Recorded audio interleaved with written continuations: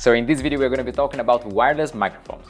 This is the Mirfak WE10 Pro. It's a completely wireless system, meaning that there's no cable going from the microphone to the camera. This version comes with one receiver that sits on top of the camera and two transmitters, this one and one that is in my pocket connected to this microphone that you're listening right now. This kind of microphone is perfect for YouTube tutorials, interviews, but actually how good it performs. So I tested every function it has and you're gonna see all of that right after the intro.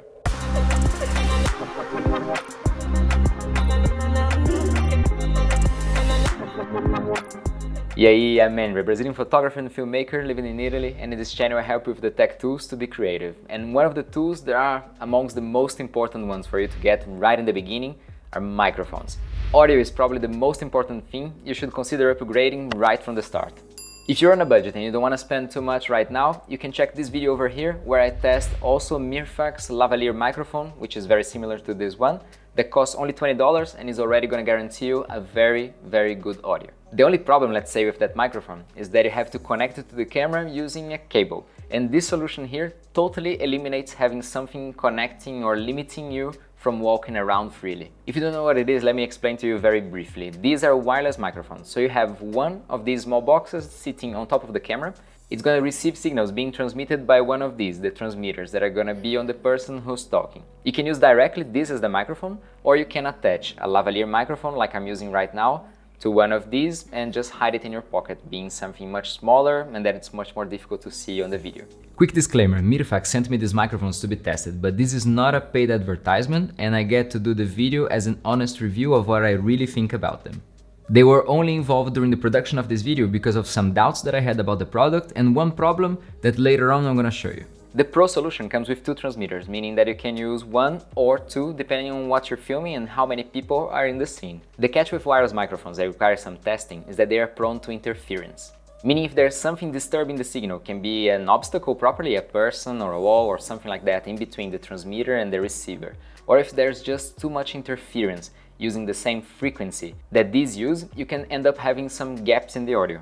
This kind of budget wireless microphones use the same frequency as Wi-Fi and many other devices. So it makes it easier to implement, cheaper, but also put a limit on how far you can trust it.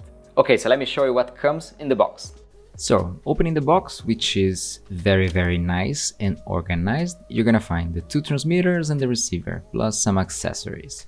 The receiver itself has a display where you're gonna be able to see all the information, a place to monitor the audio, and also buttons about gain, mute, and to change the frequency. The transmitter has the SD card slot and a switch to turn it on and off. In this other box, you're gonna find some more accessories, such as cables and the lavalier microphones that come already within the package. There are two lavalier microphones, one for each transmitter, which is very practical, and also the cables to connect to the camera, the receiver to the camera, and also to a smartphone if you intend to use that. These are some dead cats to protect you from the wind, so it doesn't really matter. If it's really windy outside, it is still gonna have good audio.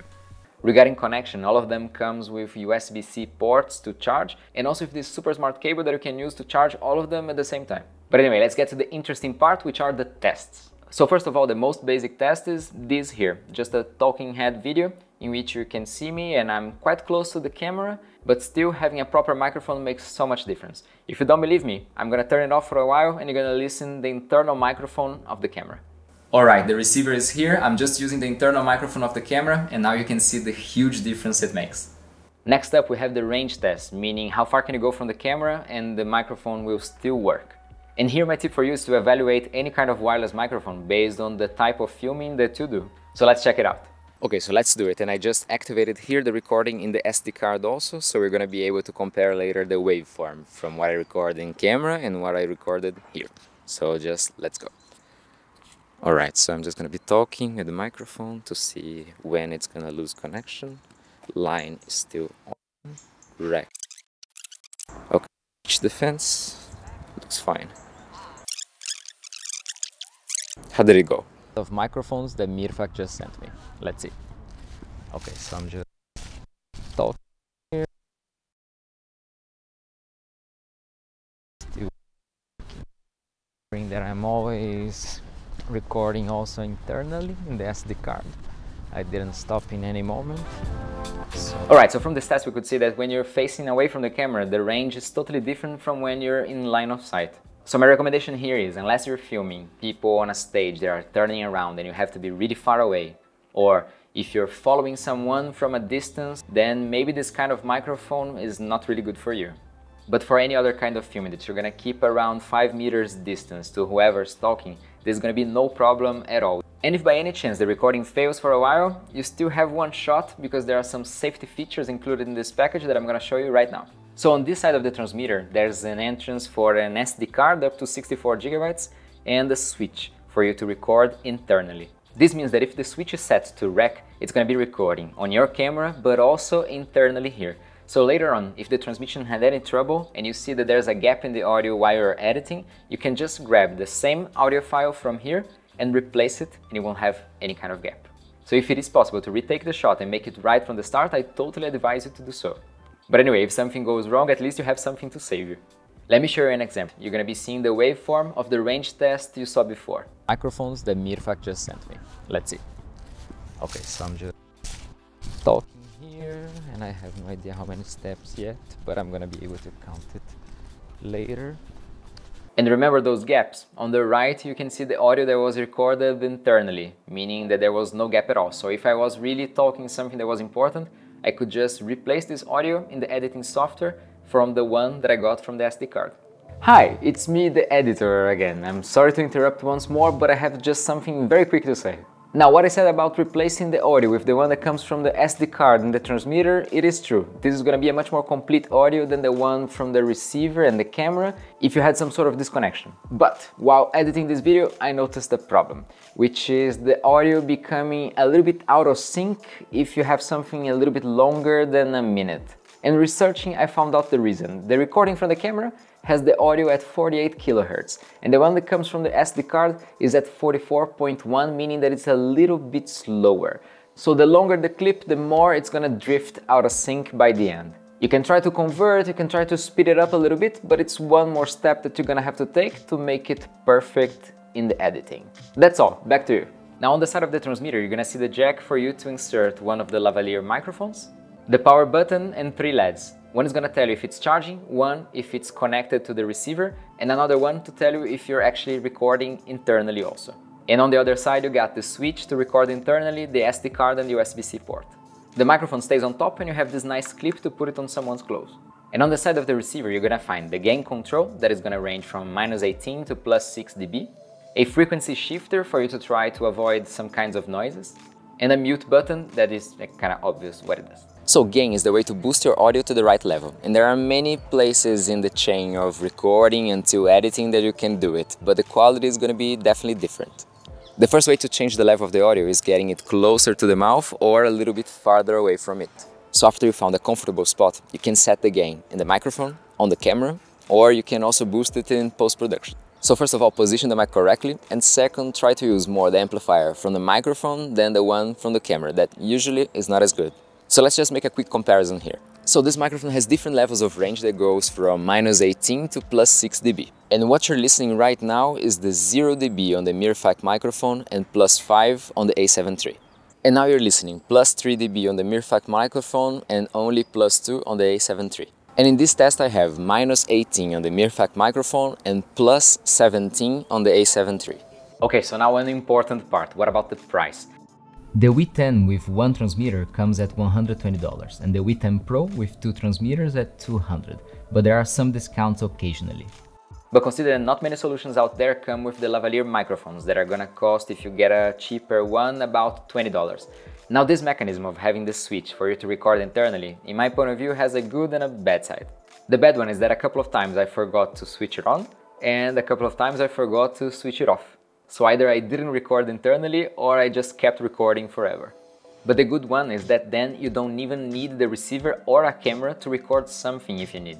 It becomes a totally run and gun style of microphone. And there is absolutely no chance that the connection to the receiver being lost is going to interfere with the internal recording at all. Alright, so after all, what's the conclusion of all these tests?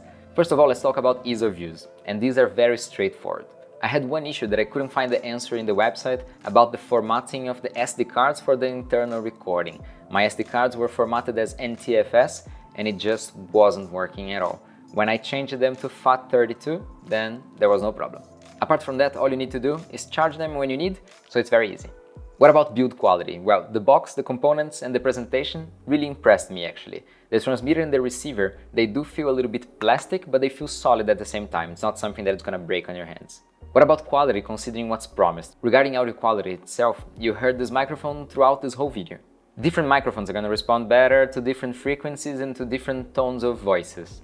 But in my opinion, it sounded very good, thinking about how small it is and how practical also it is to use. What about cost benefit? Well, this definitely costs much more than a simple lavalier microphone that is already gonna grant you a very good audio for your videos. Lavalier and shotgun mics are very limiting in the sense that you're gonna have to keep a distance to the camera because of the cable, or because if you go too far from the microphone, it doesn't get you at all. This one grants you total freedom because the microphone is gonna be the same distance from your mouth the whole time. So you can record at home, outside, it doesn't really matter, and you don't have to worry at all about the cables. So overall, should you ignore it, consider it, or get it right now? So I think all in all, this is a very well balanced solution if you have to be some meters away from the camera and if you need some mobility. Now, if you're only looking for audio quality, there are many other solutions that are gonna have a better response to your voice, but they are also gonna cost way more. Quick opinion here from the editing station, and this does not apply only to Mirfak microphones, but also to any kind of wireless microphone.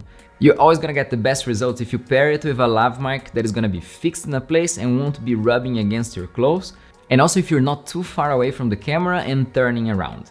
If you do it once in a while, it's not a problem. You just get it from the SD card, from the internal memory, you replace it in the editing software, and it's gonna be fine.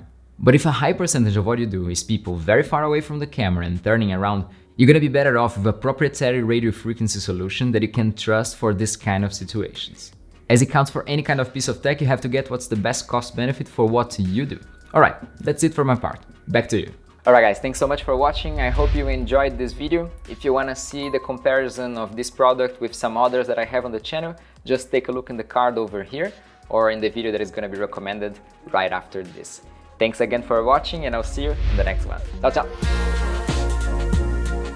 Wow, you made it to the end screen. Thank you so much for watching this whole video, and now you can just click here, or maybe I'm not really sure which side it is, but anyways, you're gonna find it here on the screen what YouTube thinks is the best video for you based on your preferences. So probably it's something interesting, I hope, and maybe it's even something related to this video, which is even better, but I can't tell. I just hope it's good for you. Anyway, thanks for watching, and I'll see you in the next video. Ciao, ciao!